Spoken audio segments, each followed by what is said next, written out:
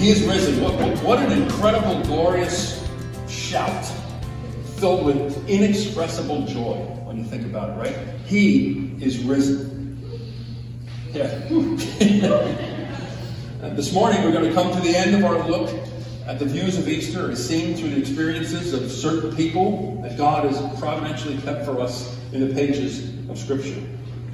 The underlying theme to all of this has been to ask the question, what did the cross mean to these people?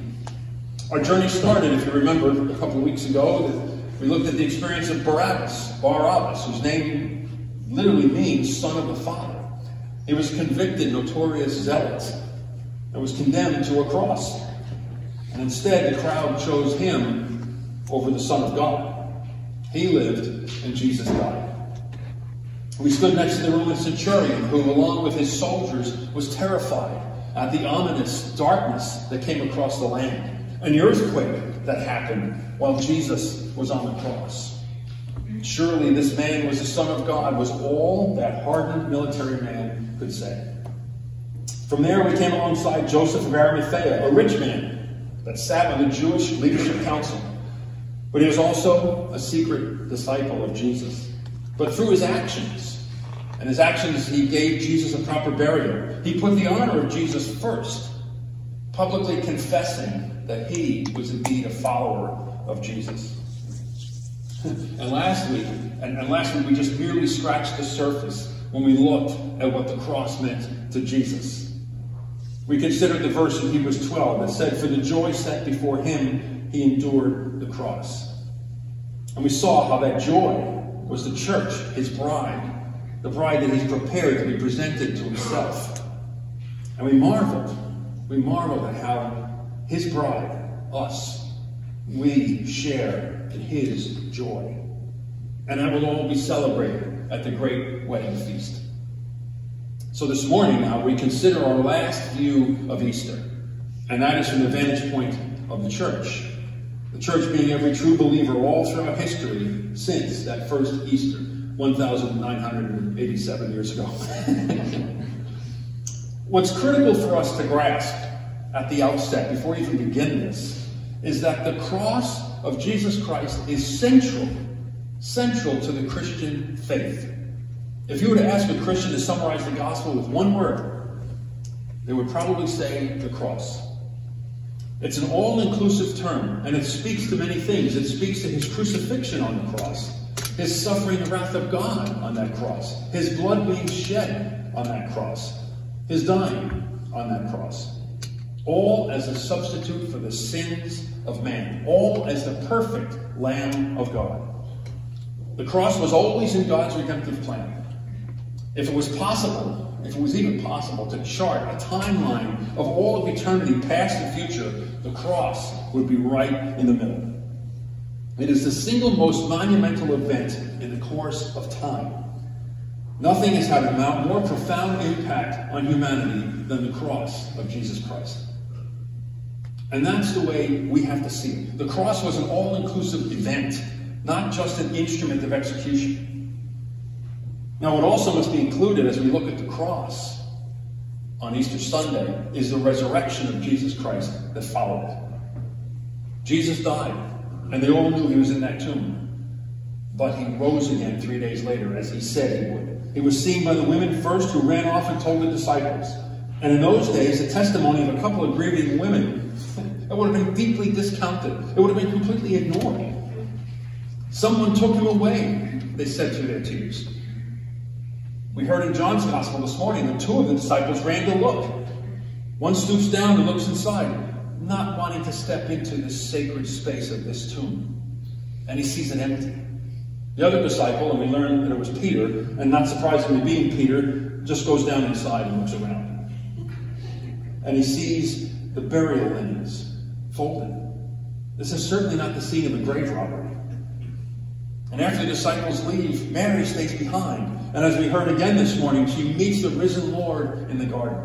She doesn't recognize him at first. But when she hears him mention her name, she recognizes him, and her grief is turned to incredible joy. "Teacher," she cries out, and she clings to him. the love and joy in that moment is absolutely amazing. And along with the resurrection, what we also have to include with the cross is the ascension of Jesus. The scriptures tell us that after spending some time with Jesus after his resurrection, he shared meals with them. They learned from him. He blessed them. And those men gathered and watched him ascend into the clouds. And we know that he took a seat at the right hand of God. So he rode into Jerusalem, the king riding humbly on a donkey. He suffered, died, was buried, and he rose. And he ascended to take his seat, his rightful seat, exalted by God Almighty, his seat as Lord of all. And all of that is centered on the cross. So, what does this all mean to the believer? What does the cross mean to those who believe in Jesus Christ? And for that, we turn to God's Word. We'll begin first with a little bit of the passage we heard read from 1 Corinthians. It's be 1 Corinthians 15, verses 3 through 8. For what I have received, I passed on to you as of first importance, that Christ died for our sins according to the Scriptures, that he was buried, that he was raised on the third day according to the Scriptures, and that he appeared to Cephas, and then to the 12. After that, he appeared to more than 500 of the brothers and sisters at the same time, most of whom are still sleeping, or still living, though some have fallen asleep. Then he appeared to James, then to all of the apostles. And last of all, he appeared to me also, as to one abnormally born. And then turn to Ephesians chapter 2. Ephesians 2, verses 1 through 9. Ephesians 2, 1 through 9. As for you, you were dead in your transgressions and sins in which you used to live when you followed the ways of this world and the ruler of the kingdom of the air, the spirit who is now at work in those who are disobedient. All of us also lived among them at one time, gratifying the cravings of our flesh and following its desires and thoughts. Like the rest, we were by nature deserving of wrath. But because of his great love for us, God, who is rich in mercy, made us alive with Christ even when we were dead in transgressions. It is by grace you have been saved. And God raised us up with Christ and seated us with him in the heavenly realms in Christ Jesus, in order that in the coming ages he might show the incomparable riches of his grace, expressed in his kindness to us in Christ Jesus. For it is by grace you have been saved through faith. And this is not from yourselves, it is a gift of God, not by works, so that no one can boast. And finally, 1 Peter chapter 1, verses 3 through 5. Praise be to the God and Father of our Lord Jesus Christ. In his great mercy, he has given us new birth into a living hope through the resurrection of Jesus Christ from the dead, and into an inheritance that can never perish, spoil, or fade. This inheritance is kept in heaven for you, who through faith are shielded by God's power until the coming of the salvation that is ready to be revealed in the last time. Let's pray. Heavenly Father, we thank you for your word. There's so much. It's like peeling back an infinite-sized onion. There's so much for us to be blessed by and to be fed by. So, Lord, we pray this morning that we would leave here today rejoicing, filled with incomparable joy, knowing that you are alive, you have risen, and what that means to us. So we pray you are with us this morning, Father. We pray that you reveal what it is you have us see in these words of yours. In Jesus' name. Amen. So where do we begin? Where to begin in finding some sort of answer to what does the cross mean to believers? You know, like last week, I found this one to be a monumental task to even attempt to begin to answer that, because there's just so much. There's so much to be said. So, well, here goes. Let's see how we do. What if Jesus had simply come down from heaven, performed all the signs and wonders that confirmed that he was indeed sent from God, and lived a sinless life? And what if he went on to suffer God's wrath on a cross, die for our sins on that cross, be buried, and that was the end of it? Would that have been enough? If that was all God had ordained, then absolutely it would have been enough. Because we would know that it was the foretold Son of God who came and fulfilled the law that we had no hope in obeying completely. And that he was the Messiah that would suffer the wrath of God for his people, saving them from suffering the wrath of God for themselves. On that cross, Jesus willingly gave his life as a sacrifice to God in our place, so that the guilt of sin, the weight of our sinful nature, the burden of not being right with God would be lifted. And we know it wasn't only the physical agony of crucifixion that paid that debt. It was the wrath of God that Jesus suffered that led to the forgiveness of our sin. Without a doubt, if that was all there was, we would be overflowing with thanksgiving and praise to God. Because with forgiveness of sin, through someone atoning or paying for our sin as our substitute, comes a reconciliation. Reconciled with our Creator and holy God, something we couldn't do for ourselves. And we would be at peace with God. We would be set free by his mercy and love. Because by simply hearing the words of Jesus, we know that we were apart from God. We know that we didn't know him and that something was wrong. His light shining on us would illuminate all the sins that kept us from him. We were dead in our sins, Paul says to the Ephesians. We were spiritually dead, and we didn't know it. We were lost in our ways, following the ways of the world, enjoying the things that this world enjoys, certainly not living a life that brought honor to God. And as we just heard in verse 4 of Ephesians chapter 2, Paul reminds us that because of his great love for us, God, who is rich in mercy, made us alive in Christ Jesus, even when we were dead in our transgressions. He did it because of his love for us. He did it because of his unending mercy upon us. And he did it to breathe new life into us. And he fills our hearts with the Holy Spirit, the comforter that Jesus promised to send, the deposit or guarantee of our eternal joy. We're no longer dead in sin, but alive in Christ. All for his good pleasure and for his glory, by his grace. For by grace you have been saved. And all of that was made possible by the cross. So yes, if that's all God planned it to be, it would have been perfectly enough, and we would be thankful. There would be reason to rejoice. And we would be hopeful that Jesus was in heaven as a spiritual presence for us. But it would have been a kind of a disconnected hope, because we really wouldn't know for certain what had happened to Jesus. But as we noted earlier, the cross isn't just about the death of Jesus Christ. Paul says here in his letter to the Corinthians that Jesus died for the forgiveness of our sins according to Scripture. And he was referring to Isaiah 53, where we know that passage very well, that it was through the prophet that God reveals his plan to strike down his Son for our trespasses and our iniquities. Paul goes on to say that Jesus died and was buried. And there's a finality to that. He died and he was buried. His lifeless body was laid in that tomb by Joseph that day. He was wrapped in cloths, and the stone was rolled into place, and a Roman guard was posted there.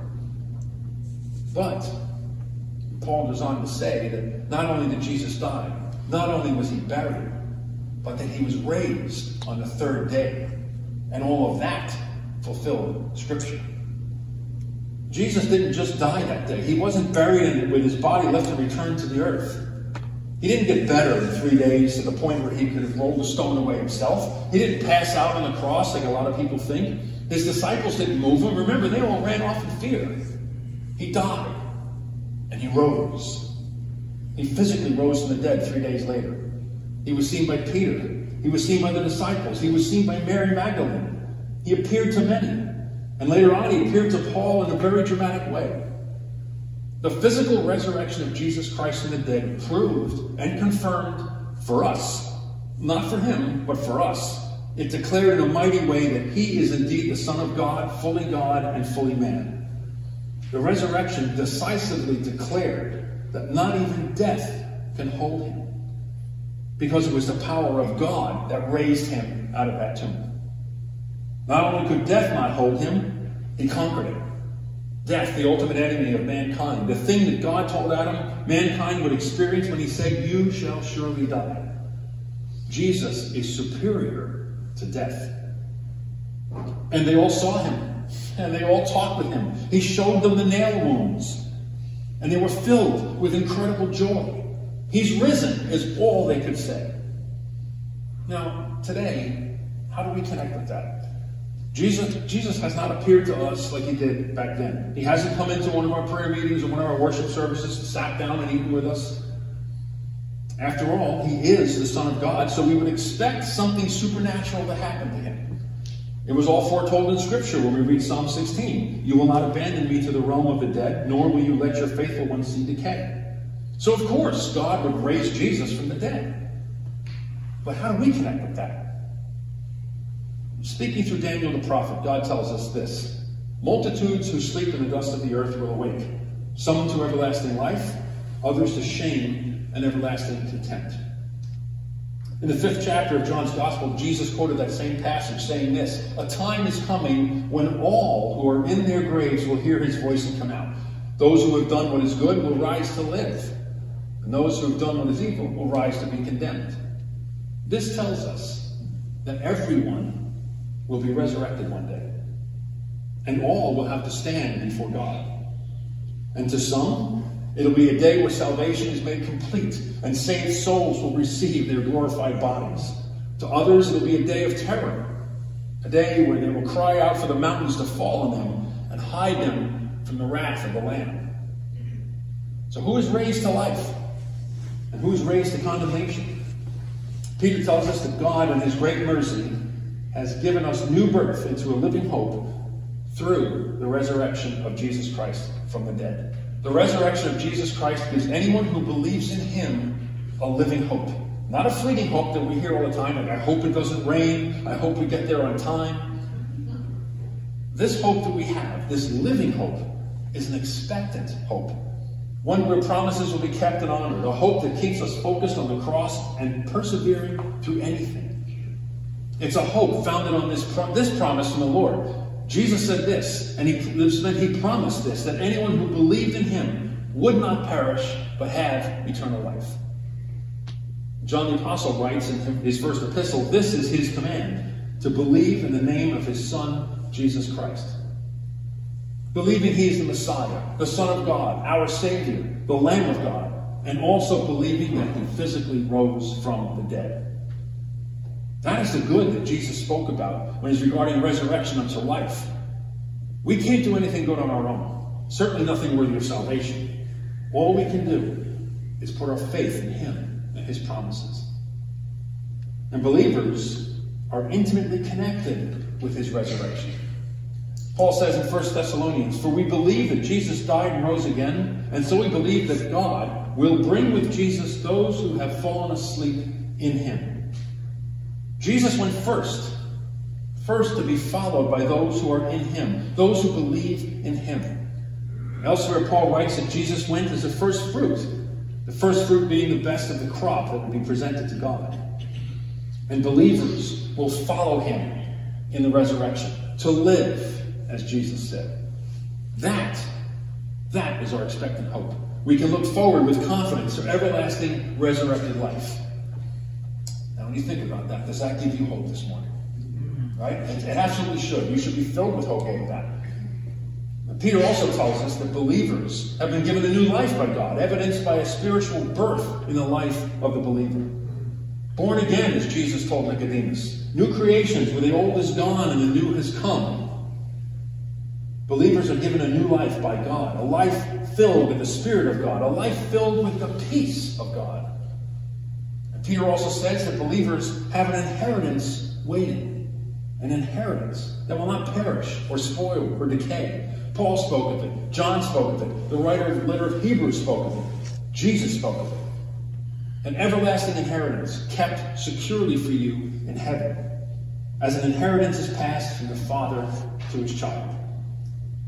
Believers in Jesus are given the right to be called children of God, John wrote in his gospel. Children, born not of an earthly father's will, but born of the will of God, given the new life.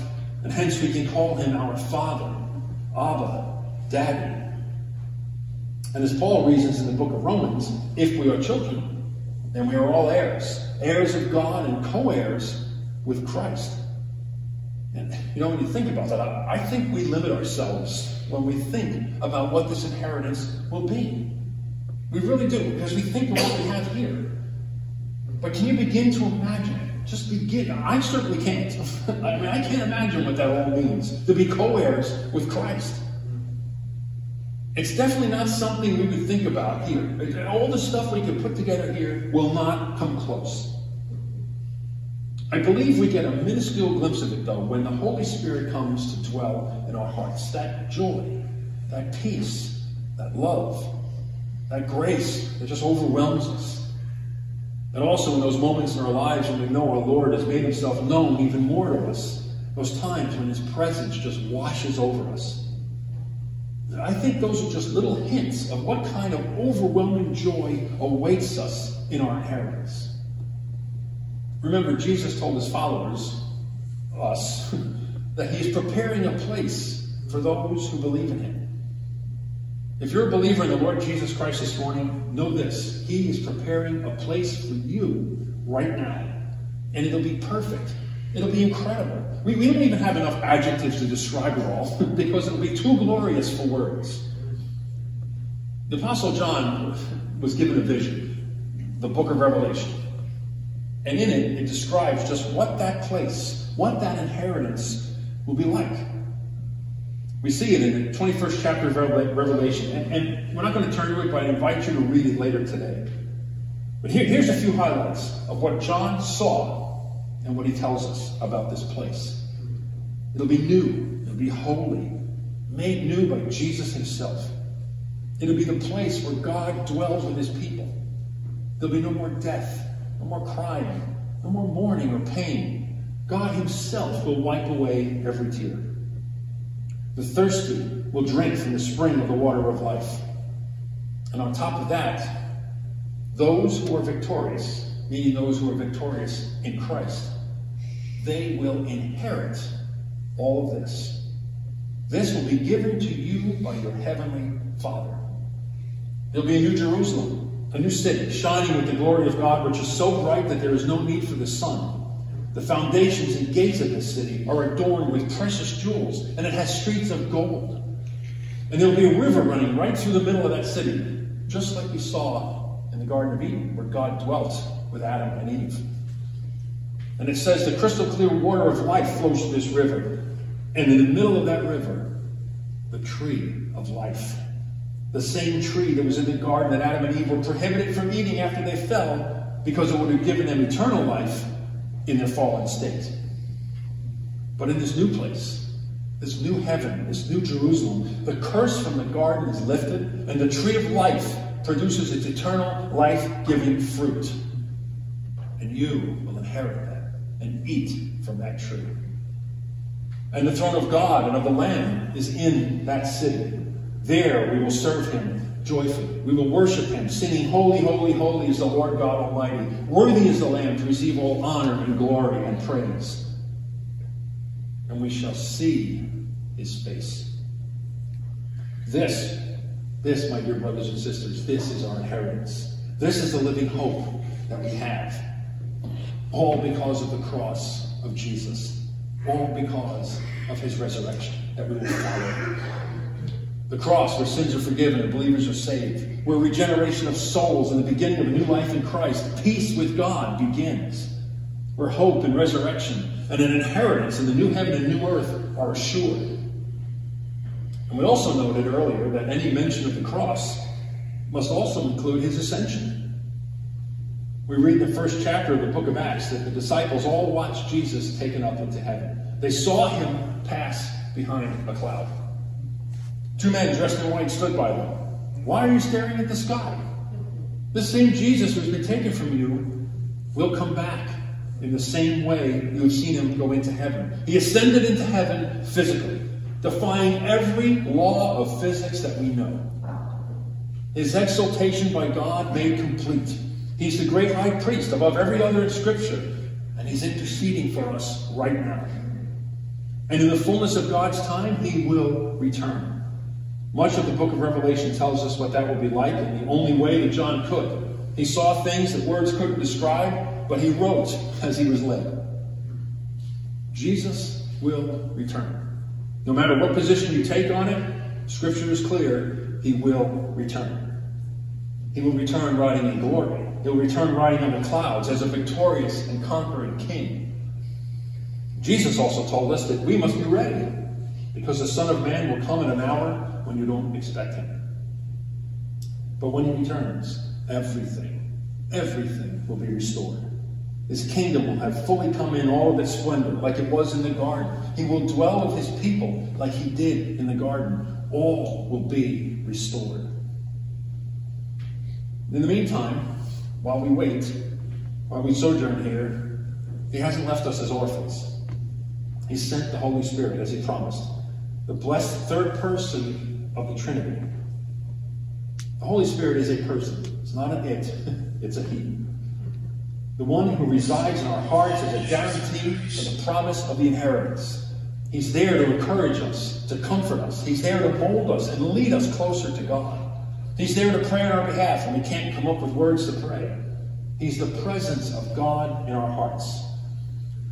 He's the agent of change in our lives. We see the fruit of the Spirit: kindness, compassion, gentleness, humility, love, all from the Spirit of God dwelling in our hearts, all made possible by the cross. Jesus died. Jesus rose. Jesus ascended. As we close and as we conclude this series, I think we can definitely come away with this. There's incredible power in the cross of Christ. The centurion saw it, he was moved by it. Joseph of Arimathea saw it, he was moved by it. It has life-changing power that moves us. It brings us from death to life. It breathes life into otherwise dead souls. It gives us real hope for eternity. It brings us into fellowship with God Almighty because we are washed clean by his blood. It fills us with the Holy Spirit. And as all things that no one and nothing has the power to do, only the cross has that power. So as we summarize this, what does the cross mean to us? Well, I just kind of came up with a list of what I think it means. It means that Jesus, the Lamb of God, the Son of God, suffered and died for our sins and saved us from the wrath of God. It means that Jesus was buried in a tomb. It means that he rose again, conquering death itself. It means that he ascended to heaven, exalted to his rightful place at the right hand of God. It means that his Holy Spirit has come to dwell in us, comforting us and encouraging us. It means that we are now adopted children of the living God. It means that we have an inheritance waiting for us. It means that we will be ushered into heaven after we take our last breath. It means that we will be reunited with a glorious resurrected body that will dwell with God in a new heaven and new earth. It means that we will drink from the river of life and eat from the tree of life. It means that we will see his face. And this will be forever. All because of his great love for us. All because of the power of the cross. So my question to you is, do you know that love? Do you know the love of God the Father? Do you see the love of his Son on the cross? Do you know the joy that Mary had, hearing Jesus call you by name? Maybe you don't, maybe you're not sure, maybe you've backslidden in your faith, but maybe he's calling your name right now. His nail-pierced hand is reaching out to you from his exalted place. Take that hand, cling to your Savior. Know that his blood was shed for you. Only he could do that for you. There's nothing we can do, nothing we can say that earns God's forgiveness. It's given. It's a gift by his grace, so that no one can boast. Our Savior's risen. He is risen indeed. Let's pray. Heavenly Father, we exalt you. We thank you, Lord, for the power of the cross. We thank you that Jesus rose from the dead. And it was confirmed. He was seen. He ate. He told them where the fish were. He made them breakfast. He restored Peter. And he ascended to his rightful seat. He's the King of Kings, Lord of Lords. And he's our Savior. And Father, because of that, because of the power of the cross, You have quickened our dead souls to life. You have brought us into fellowship with you. You have given us peace that we can never explain. Father, we thank you. All we can do is come to you with thanks. We rejoice. We rejoice knowing that we will follow you in resurrection. We have a hope. We have a living hope. And that hope is Christ. That hope is the resurrection of Christ. And on this Easter morning, we celebrate that, Lord. We thank you for that. We thank you for saving us from our sin. We thank you for calling us. We thank you for giving us the faith that we have. Father, I pray that each one of us would continue to just marvel at what you have done for us and live a life that is filled with joy. We pray that your Holy Spirit would continue to just pour itself into our hearts, that he would be prominent in our lives, and that we would serve you, we would worship you, filled with your Spirit. And Father, we always remember the words of Jesus, the words that taught us so many things, but the words that taught us how to pray. As we gather as a church this morning on this Easter Sunday, we pray, Our Father, who art in heaven, hallowed be thy name.